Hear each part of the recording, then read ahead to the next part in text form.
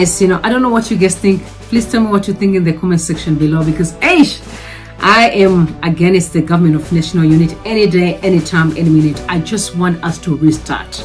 I'm not prepared to sit on this chaos any longer. I just think that this is more like you're in a toxic relationship, right? You don't care if the person changes or not. If they change, you will say praise the Lord, but let them change for themselves. But as for me, I want out of this relationship. I'm in a position where I'm saying I am tired of toxicity. I just think that as a Zimbabwean people, we need to restart on a clean patch. Let's not try to patch things. Let's restart. The country needs to be rebooted and start afresh, because the foundation was absolutely wrong. It has cost us so much, and it's about time that we start on a very clean patch so that we can move forward. Tell me what you're thinking, guys, in the comment section below, because I would love to hear your thoughts. Until next time, I love you all, and goodbye for now.